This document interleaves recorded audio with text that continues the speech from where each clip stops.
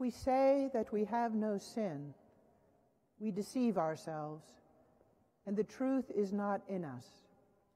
But if we confess our sins, he is faithful and just to forgive us our sins and to cleanse us from all unrighteousness.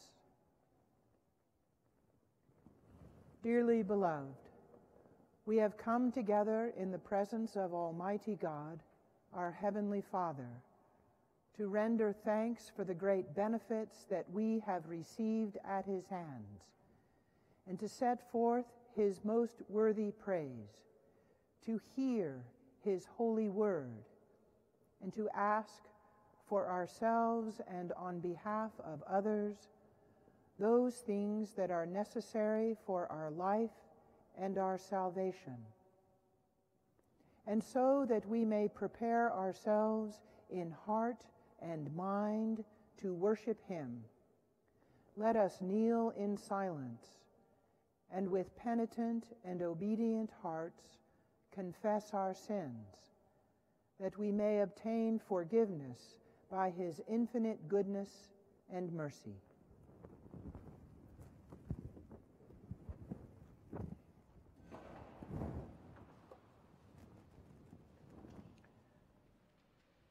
Almighty and most merciful Father, we have erred and strayed from thy ways like lost sheep.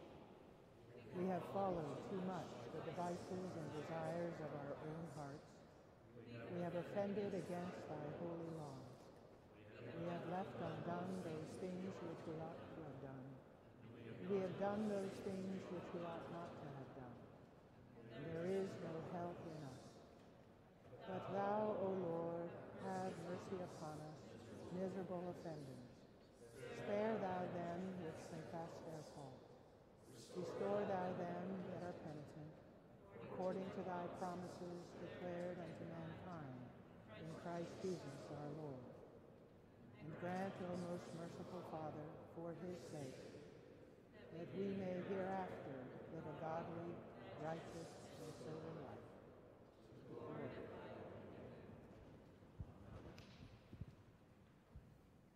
Almighty God, our heavenly Father, who of his great mercy hath promised forgiveness of sins to all those who with hearty repentance and true faith turn unto him, have mercy upon you, pardon and deliver you from all your sins, confirm and strengthen you in all goodness, and bring you to everlasting life, through Jesus Christ our Lord.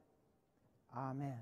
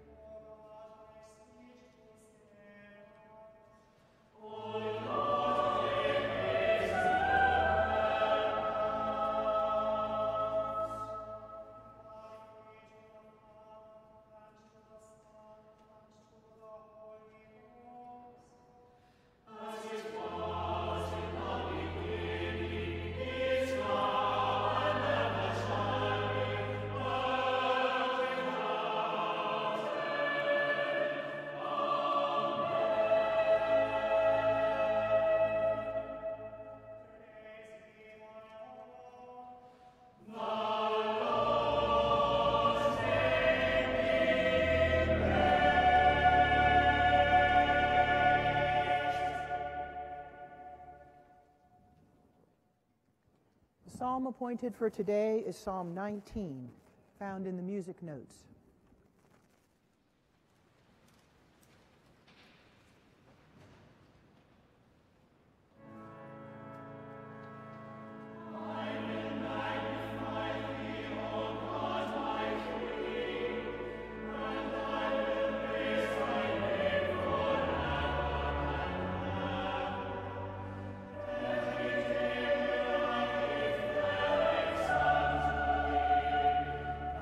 Praise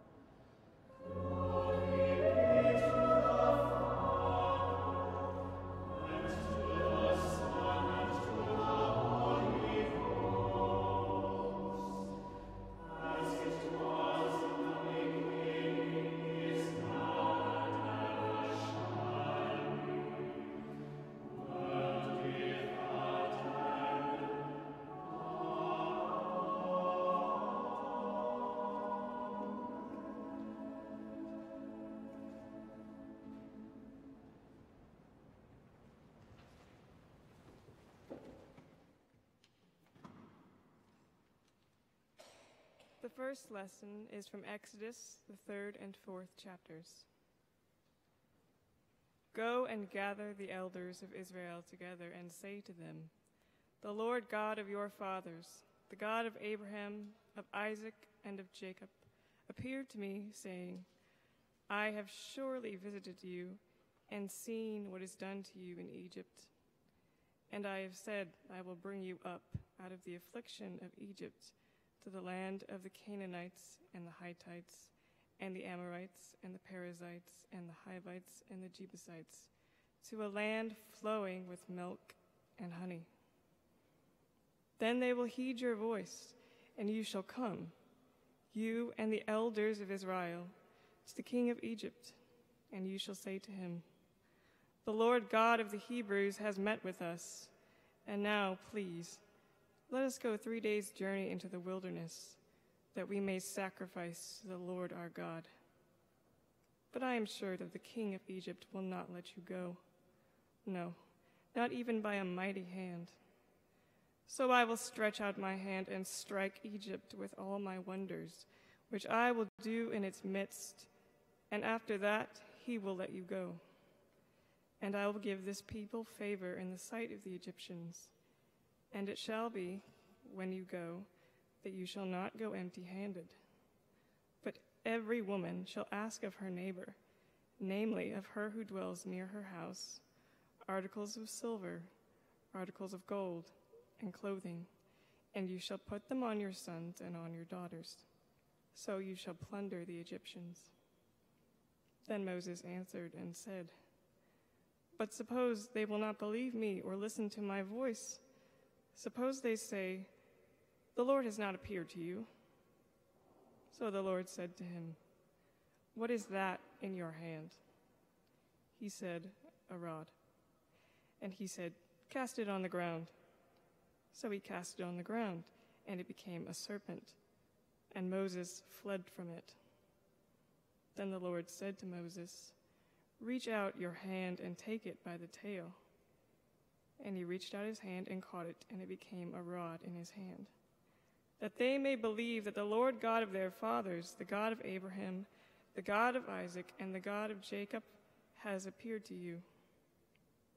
Furthermore, the Lord said to him, now put your hand in your bosom. And he put his hand in his bosom, and when he took it out, behold, his hand was leprous like snow. And he said, put your hand in your bosom again. So he put his hand in his bosom again and drew it out of his bosom, and behold, it was restored like his other flesh. Then it will be, if they do not believe you, nor heed the message of the first sign, that they may believe the message of the latter sign. And it shall be, if they do not believe even these 2 signs, or listen to your voice, that you shall take water from the river and pour it on the dry land. The water which you take from the river will become blood on the dry land. Then Moses said to the Lord, O my Lord, I am not eloquent, neither before nor since you have spoken to your servant, but I am slow of speech and slow of tongue.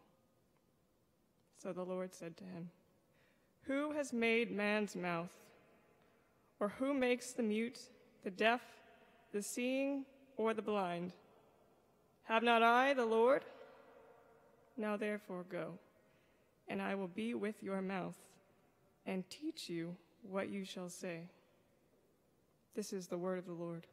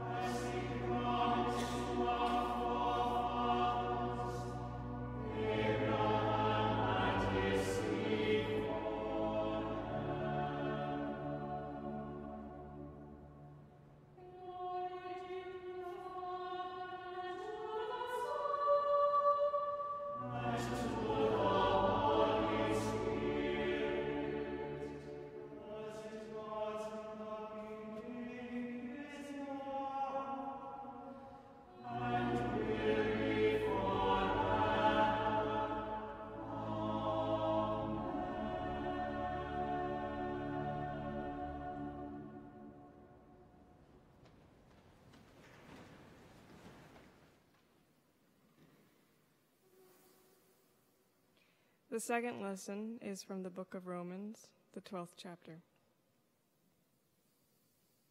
I beseech you, therefore, brethren, by the mercies of God, that you present your bodies a living sacrifice, holy, acceptable to God, which is your reasonable service. And do not be conformed to this world, but be transformed by the renewing of your mind, that you may prove what is that good and acceptable and perfect will of God. For I say, through the grace given to me, to everyone who is among you, not to think of himself more highly than he ought to think, but to think soberly, as God has dealt to each one a measure of faith. For as we have many members in one body, but all the members do not have the same function, so we, being many, are one body in Christ, and individually members of one another. Having then gifts differing according to the grace that is given to us, let us use them. If prophecy, let us prophesy in proportion to our faith. Or ministry, let us use it in our ministering. He who teaches in teaching, he who exhorts in exhortation, he who gives with liberality, he who leads with diligence, he who shows mercy with cheerfulness. Let love be without hypocrisy. Abhor what is evil. Cling to what is good. Be kindly affectionate to one another with brotherly love, in honor giving preference to one another, not lagging in diligence, fervent in spirit, serving the Lord, rejoicing in hope, patient in tribulation, continuing steadfastly in prayer, distributing to the needs of the saints, given to hospitality.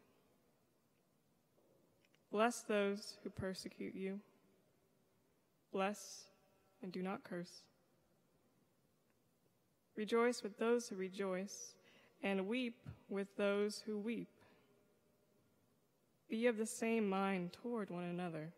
Do not set your mind on high things, but associate with the humble. Do not be wise in your own opinion.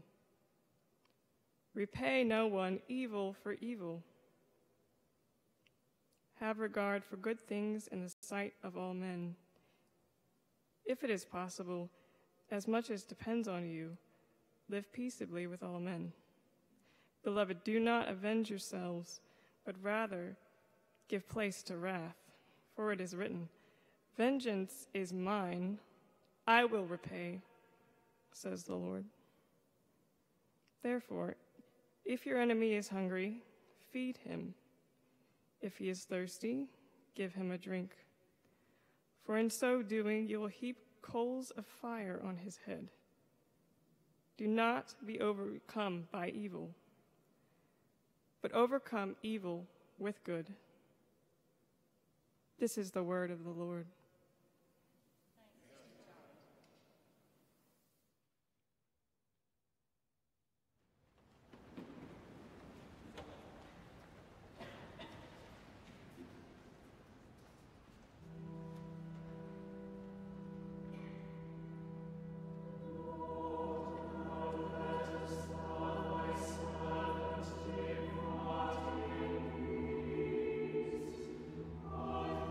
Thank you.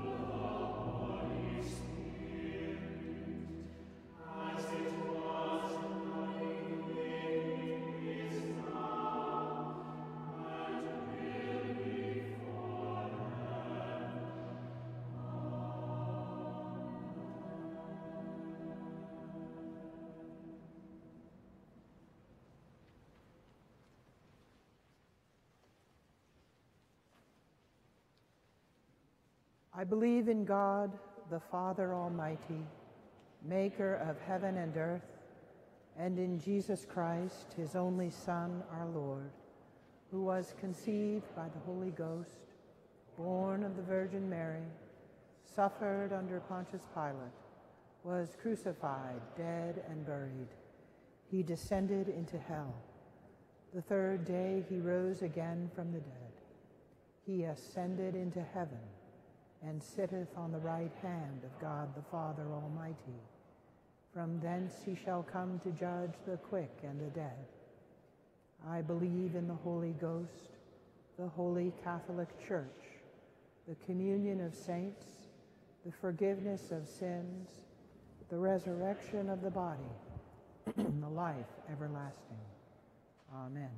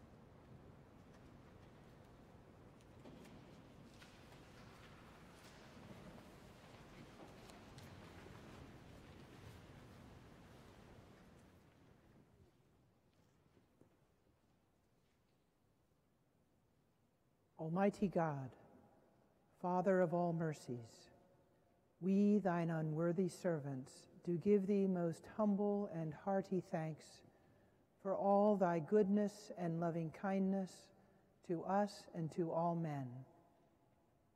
We bless thee for our creation, preservation, and all the blessings of this life, but above all for thine inestimable love in the redemption of the world by our Lord Jesus Christ, for the means of grace and for the hope of glory.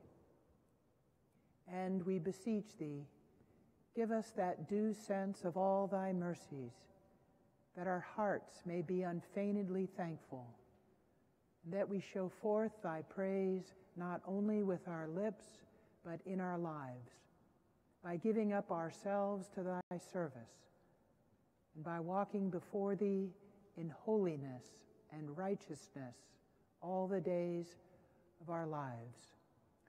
Through Jesus Christ our Lord, to whom with thee and the Holy Spirit be all honor and glory, world without end. Amen. Almighty God, who hast given us grace at this time with one accord to make our common supplication unto thee, and hast promised through thy well-beloved Son that when 2 or 3 are gathered together in his name, thou wilt be in the midst of them. Fulfill now, O Lord, the desires and petitions of thy servants, as may be best for us, granting us in this world knowledge of thy truth, and in the world to come, life everlasting. Amen. Thanks be to God. The grace of our Lord Jesus Christ and the love of God and the fellowship of the Holy Ghost be with us all evermore. Amen.